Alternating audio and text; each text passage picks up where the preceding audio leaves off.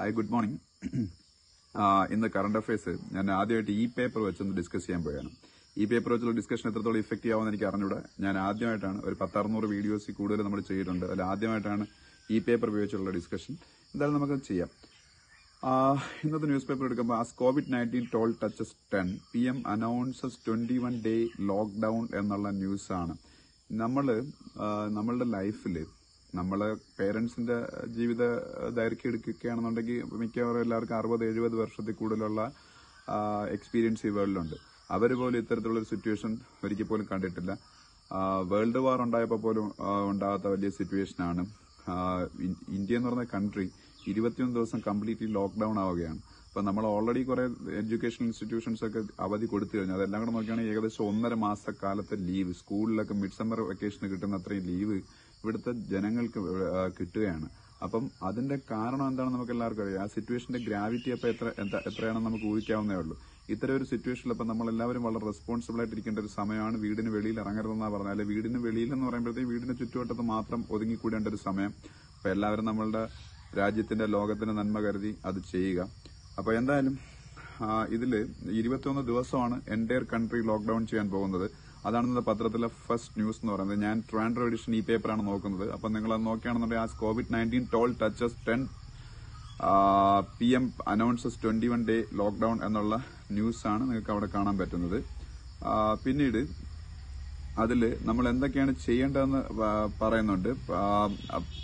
അതിന്റെ ഡീറ്റെയിൽഡ് ഇൻസ്ട്രക്ഷൻസും എല്ലാം നിങ്ങൾക്ക് നെറ്റിലും ഫേസ്ബുക്കിലും ഒക്കെ അവൈലബിൾ ആണ്. ഇപ്പൊ ഷോപ്സും ഒക്കെ ഓപ്പൺ ആവുന്നത് food, groceries, fruits, vegetables, diary products, meet and fish products, animal fodder ഇങ്ങനെയുള്ള സംഭവങ്ങൾക്ക് മാത്രമായിരിക്കും ഷോപ്സ് ഓപ്പൺ ആവാൻ പോകുന്നത്.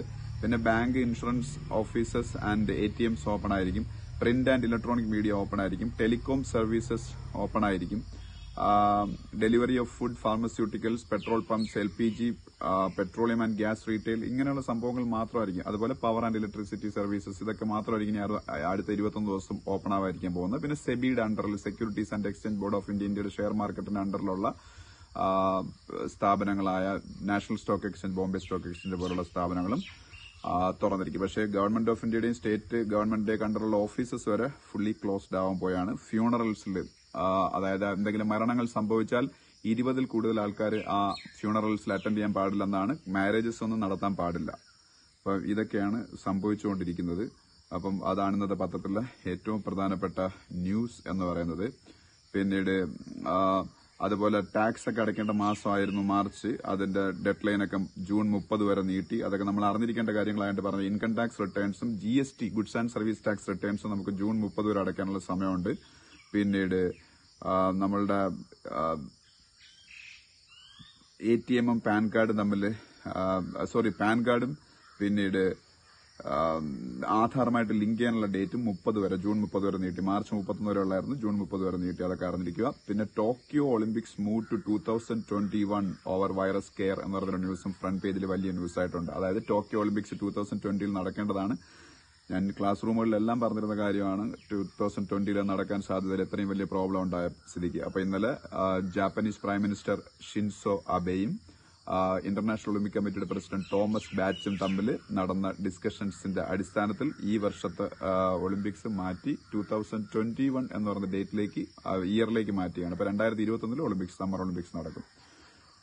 പിന്നീട് ഒമർ അബ്ദുള്ള 232 ദിവസത്തിന് ശേഷം കാശ്മീരി പൊളിറ്റിക്കൽ ലീഡറും കാശ്മീരിലെ ചീഫ് മിനിസ്റ്ററായിരുന്നു. അദ്ദേഹം ആർട്ടിക്കിൾ 370 കാശ്മീരിൽ നിന്ന് എടുത്തു കളഞ്ഞതിന്റെ അടിസ്ഥാനത്തിൽ ഗവൺമെന്റ് ഓഫ് ഇന്ത്യ ഒരുപാട് കാശ്മീരി പൊളിറ്റീഷ്യൻസിനെ ഹൌസ് അറസ്റ്റിൽ വെച്ചിരുന്നു. അതിൽ ഒരാളായ കാശ്മീരിന്റെ former chief minister Omar Abdulla എന്നെല്ലാം റിലീസ് ചെയ്യപ്പെട്ടു.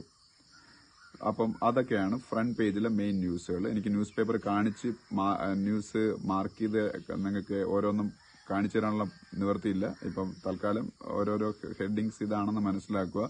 എന്നിട്ട് നിങ്ങൾ ന്യൂസ് പേപ്പർ എടുത്ത് അതുമായിട്ട് മാച്ച് ചെയ്ത ന്യൂസുകൾ വായിക്കുക. പിന്നീട് നമ്മൾ കർണാടക ഡെപ്യൂട്ടി ചീഫ് മിനിസ്റ്ററിന്റെ പേരുണ്ട്. കർണാടകത്തിൽ എനിക്ക് തോന്നുന്നത് 1-ലധികം ഡെപ്യൂട്ടി ചീഫ് മിനിസ്റ്റേഴ്സ് ഉണ്ടെന്നാണ് എന്റെ ഓർമ്മ ശരിയാണെങ്കിൽ. എന്തായാലും ഡെപ്യൂട്ടി ചീഫ് മിനിസ്റ്റർ ഒരാളുടെ പേര് CN അശ്വന്ത് നാരായൺ എന്നാണ്. CN അശ്വന്ത് നാരായൺ. കർണാടകത്തിന്റെ ചീഫ് മിനിസ്റ്ററിന്റെ പേര് എല്ലാവർക്കും അറിയാം, BS യെദ്യൂരപ്പ. പിന്നീട് പിന്നീട് ആന്ധ്രാപ്രദേശ്, തെലുങ്കാന, പിന്നീട് സ്റ്റേറ്റുകൾ, കർണാടക, കേരള സ്റ്റേറ്റുകളൊക്കെ COVID-19 നേരിടുന്നതിന് വേണ്ടിയിട്ട് എടുക്കുന്ന മെഷേഴ്സിനെ കുറിച്ചാണ് 5th പേജിലുള്ളത്. 5th പേജ് സൗത്ത് എന്ന് പറയുന്ന പേജാണ്. സോറി, 5th പേജ് അല്ല, 6th പേജ്. ഞാൻ ഫസ്റ്റ് പേജ് വായിച്ചതിന് ശേഷം 2nd, 3rd, 4th, 5th പേജുകൾ വിട്ടു. 2nd, 3rd, 4th, 5th പേജുകൾ ഫുള്ളി കേരള സ്റ്റേറ്റിനെ കുറിച്ചുള്ള കാര്യങ്ങളാണ്. അത് നമുക്ക് അത്യാവശ്യമുള്ള കാര്യങ്ങളല്ലാത്തതുകൊണ്ട് നേരെ 6th പേജിലേക്കാണ് പോയത്. 6th പേജ് സൗത്ത് എന്ന് പറയുന്ന പേജാണ്. അവിടെ കർണാടകത്തിനെ കുറിച്ചും കേരളത്തിനെ കുറിച്ചും തമിഴ്നാടിനെ കുറിച്ചും തെലുങ്കാനയെ കുറിച്ചും ആന്ധ്രയെ കുറിച്ചും ഒക്കെ ഉള്ള കാര്യം ഇതാണല്ലോ 5 സതേൺ സ്റ്റേറ്റുകൾ എന്ന് പറയുന്നത്. അപ്പൊ അവിടെ നമുക്കങ്ങനെ വലുതായിട്ട് എഴുതിയെടുക്കാനൊന്നുമില്ല. ഞാൻ ഈ പറഞ്ഞ കർണാടകത്തിന്റെ deputy chief minister CN Ashwanth നാരായണന്റെ ഒക്കെ പേര് മാത്രമേ ഉള്ളൂ. പിന്നെ നമ്മൾ 7th പേജിലേക്ക് പോകുന്നു. 7th page nation പേജാണ്. 7th page nation പേജിൽ നമുക്ക് എഴുതിയെടുക്കാൻ ICMRന്റെ ഒരു ന്യൂസ് ഉണ്ട്. ICMR Indian council of medical research ആണ്. 118 labs ready to test for COVID-19 says ICMR. 118 labs ready to test for COVID-19 says ICMR. അപ്പം ഇന്ത്യയിൽ 118 ലാബുകൾ COVID-19 ടെസ്റ്റ് ചെയ്യാൻ റെഡിയായി കഴിഞ്ഞു എന്നാണ് ICMR Indian council of medical research പറയുന്നത്. അതിനെക്കുറിച്ചൊരു ന്യൂസാണ് അവിടെ ഉള്ളത്. ICMRന്റെ ആ ഒരു സ്റ്റേറ്റ്മെന്റ് അവിടെ നമുക്ക് വേറെ ഒന്നും എഴുതിയെടുക്കാനില്ല. പിന്നീട് CRPF quarantine centres setup ചെയ്തെന്നൊരു news ഉണ്ട്. CRPF എല്ലാവർക്കും അറിയാം, സെൻട്രൽ റിസർവ് പോലീസ് ഫോഴ്സ്, ഇന്ത്യയുടെ ഏറ്റവും വലിയ പാരാമിലിറ്ററി ഫോഴ്സാണ് CRPF. അവിടെയും മറ്റ് കാര്യങ്ങളൊന്നും എഴുതിയെടുക്കാനില്ല. പിന്നെ രാജ്യസഭാ സീറ്റുകളിലേക്കുള്ള പോൾസ് എല്ലാം ഡിഫർ ചെയ്തു. 18 രാജ്യസഭാ സീറ്റുകളിലേക്ക് വേക്കൻസി ഉണ്ടായിരുന്നു. അതെല്ലാം അതിന്റെ ഇലക്ഷൻ ഡിഫർ ചെയ്തു. സ്വാഭാവികമായിട്ടും നടക്കുമല്ലോ അങ്ങനെ, കാരണം ഇനിയൊന്നും പ്രവർത്തിക്കത്തില്ല. പിന്നെ ഇന്ത്യയുടെ പാർലമെന്റിന്റെ ബഡ്ജറ്റ് സെഷൻ ഇന്നലെ സ്റ്റോപ്പ് ചെയ്തു. പിന്നീട് ഫിനാൻസ് ബിൽസുകളെല്ലാം പാസ്സാക്കിയിട്ട് ബഡ്ജറ്റ് സെഷൻ സ്റ്റോപ്പ് ചെയ്തു. അതും ഇത് കൊറോണ വൈറസ് പ്രോബ്ലം പോലെ തന്നെയാണ്. പിന്നീട്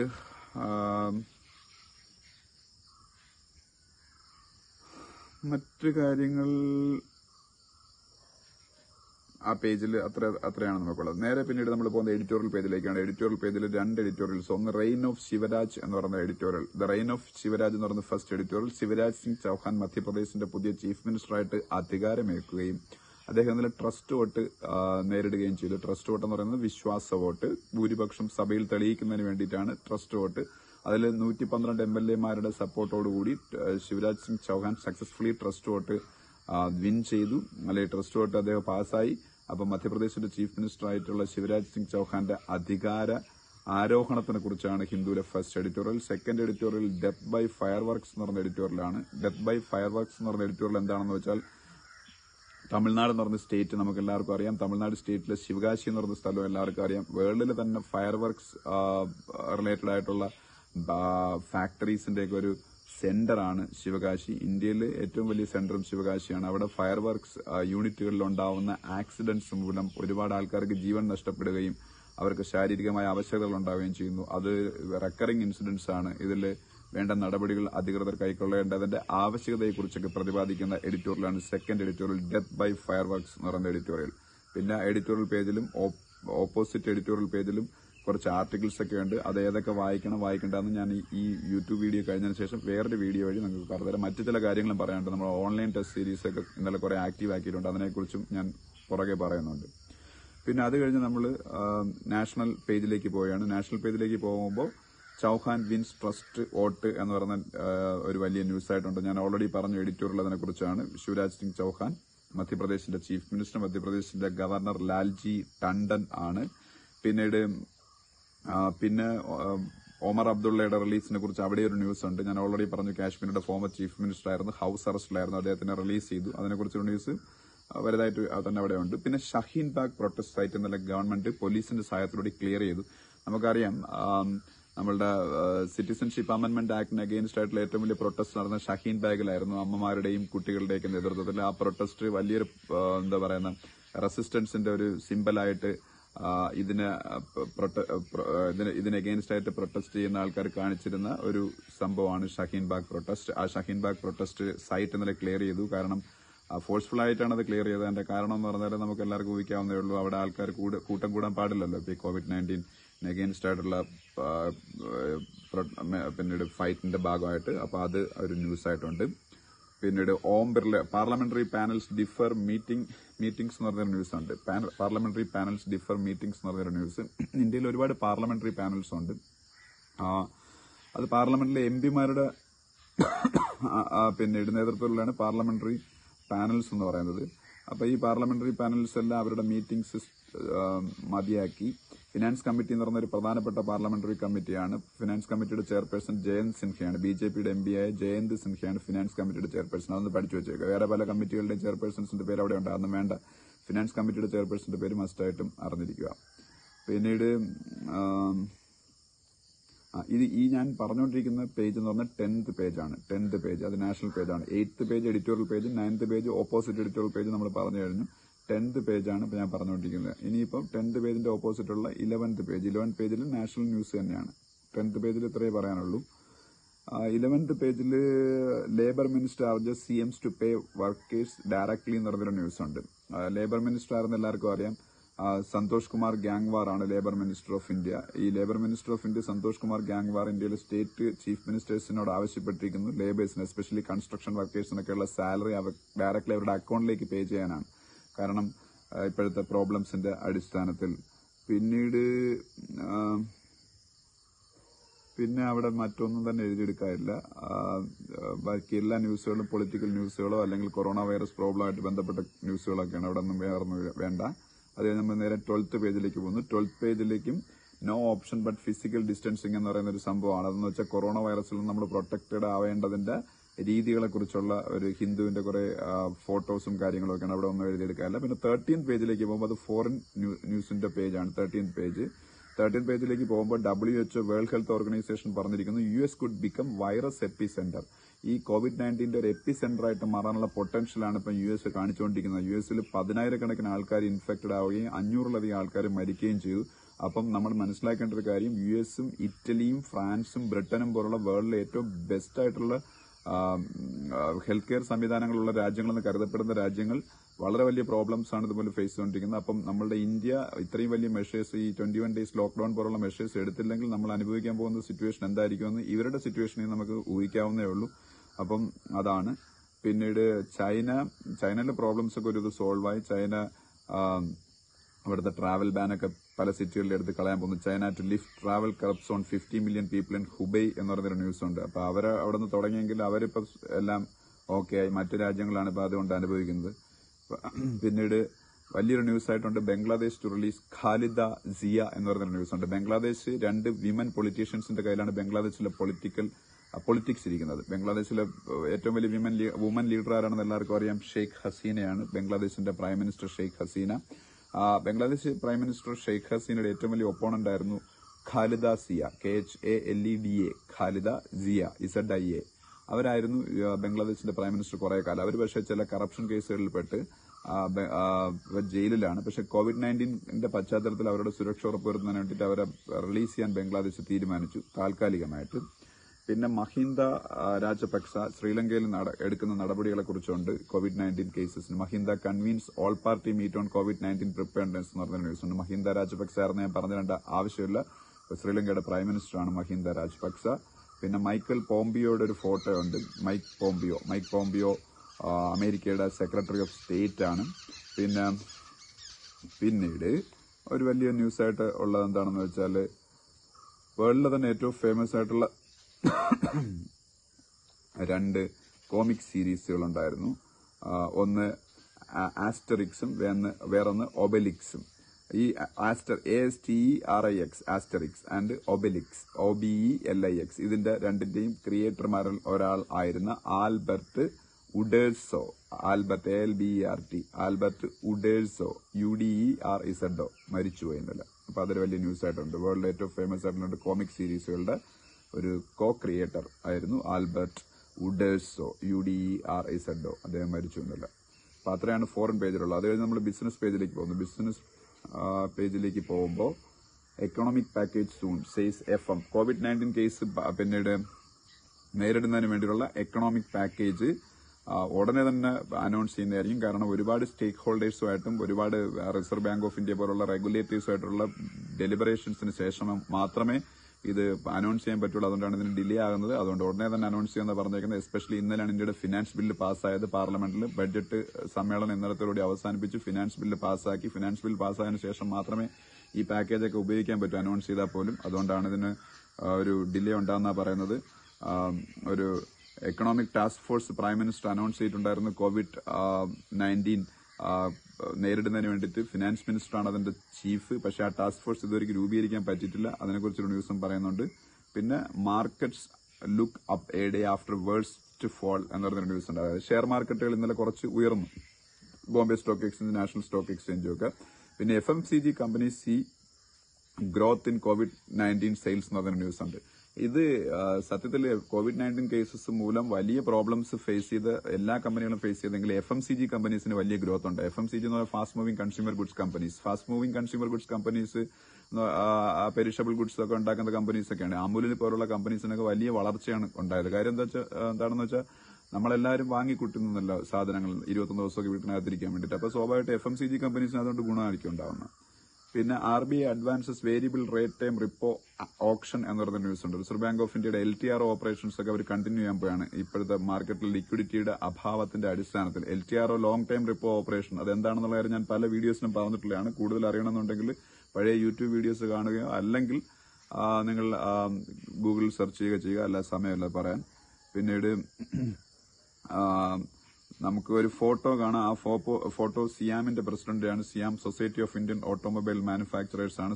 സിയാം society of Indian automobile മാനുഫാക്ചറേഴ്സിന്റെ president Rajan വധേരയുടെ ഒരു സ്റ്റേറ്റ്മെന്റും ഫോട്ടോയും അവിടെ ഉണ്ട്. രാജൻ വധേര, സിയാമിന്റെ പ്രസിഡന്റ്. പിന്നെ Aramco Kapex cut may hurt BPCL disinvestment എന്നൊരു ന്യൂസ് ഉണ്ട്. അരാംകോ എല്ലാവർക്കും അറിയാം, വേൾഡിലെ ഏറ്റവും വലിയ കമ്പനി, വേൾഡിലെ ഏറ്റവും വലിയ പെട്രോളിയം കമ്പനി, സൗദി അറേബ്യയുടെ കമ്പനി. അവര് കാപ്പെക്സ് എന്ന് പറഞ്ഞാൽ CAPEX, കാപ്പെക്സ് എന്ന് പറഞ്ഞാൽ ക്യാപിറ്റൽ എക്സ്പെൻഡിച്ചർ ആണ്. ക്യാപിറ്റൽ എക്സ്പെൻഡിച്ചർ അവർ കുറയ്ക്കാൻ തീരുമാനിച്ചു. COVID-19 പ്രോബ്ലത്തിന്റെ കേസിൽ ഓയിലിന്റെ പ്രൈസ് ഭയങ്കരമായിട്ട് കുറഞ്ഞു. അപ്പൊ അതുകൊണ്ട് തന്നെ ഈ വർഷത്തെ ക്യാപിറ്റൽ എക്സ്പെൻഡിച്ചർ കുറയ്ക്കാൻ തീരുമാനിച്ച ഇന്ത്യയിലെ 2 കമ്പനീസിനെ ഭയങ്കരമായിട്ട് ബാധിക്കും. ഒന്നെന്ന് പറഞ്ഞാൽ നമ്മളുടെ റിലയൻസ് ഇൻഡസ്ട്രീസിന്റെ 20% ഷെയർസ് അരാംകോ വാങ്ങാൻ തീരുമാനിച്ചിരുന്നു. അപ്പം അതൊരു പ്രശ്നമാണ്. ഇപ്പം റിലയൻസ് ഇൻഡസ്ട്രീസിന്റെ 20% ഷെയർസ് അരാംകോ ഏകദേശം 1 ലക്ഷം കോടിക്ക് മുകളിൽ പൈസ കൊടുത്ത് വാങ്ങാൻ തീരുമാനിച്ചിരുന്നതാണ്. രണ്ടാമത്തെ കാര്യം BPCL, നമ്മളുടെ ഭാരത് പെട്രോളിയം കോർപ്പറേഷൻ ലിമിറ്റഡ്, ഗവൺമെന്റിന്റെ കമ്പനി ആയ BPCLന്റെ ഗവൺമെന്റ് ഷെയർസ് കംപ്ലീറ്റ്ലി വിൽക്കാൻ തീരുമാനിച്ച കാര്യം, കഴിഞ്ഞ ബഡ്ജറ്റ് തീരുമാനിച്ച കാര്യം നമ്മളെല്ലാവരും ക്ലാസ് റൂമുകളിൽ പഠിച്ചതാണ്.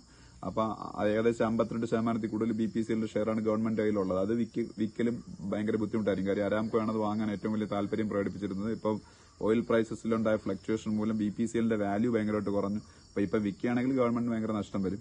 അതിന്റെ കൂടെ അരാംകോ ഇങ്ങനെ തീരുമാനിക്കുകയും ചെയ്തു.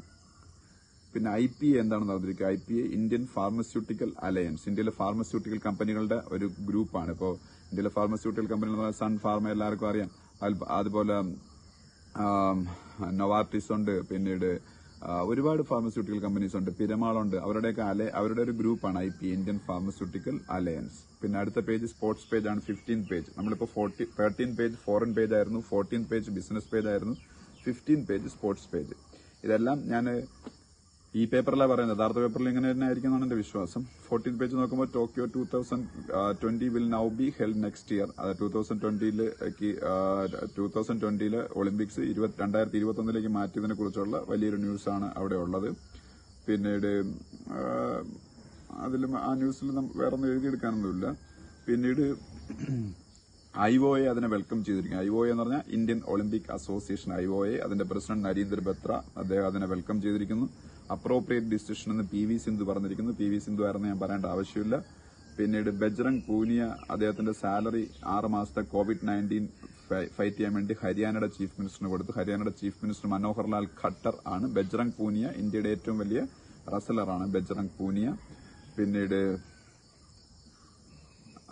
പിന്നെ അതുപോലെ രവി ദാഹിയയുടെ ഒരു ഫോട്ടോയുണ്ട്. രവി ദാഹിയ, DAHIYA. രവി ദാഹിയ ഇന്ത്യയുടെ മറ്റൊരു റസലറാണ്. രവി ദാഹിയ മറ്റൊരു റസലറാണ്. പിന്നെ മേരി കോം അതിനെ സപ്പോർട്ട് ചെയ്തിരിക്കുന്നു. ഇന്ത്യയുടെ ഏറ്റവും വലിയ ബോക്സർ. ഇന്ത്യയുടെ ഒരേ ഒരു Olympics gold medal വിന്നറായ, individual gold medal വിന്നറായ Abhinav Bindra, ഇന്ത്യയുടെ ഷൂട്ടിംഗ് താരം, അദ്ദേഹം അതിനെ വെൽക്കം ചെയ്തിരിക്കുന്നു. ലിയാൻഡർ പേസ് വെൽക്കം ചെയ്തിരിക്കുന്നു.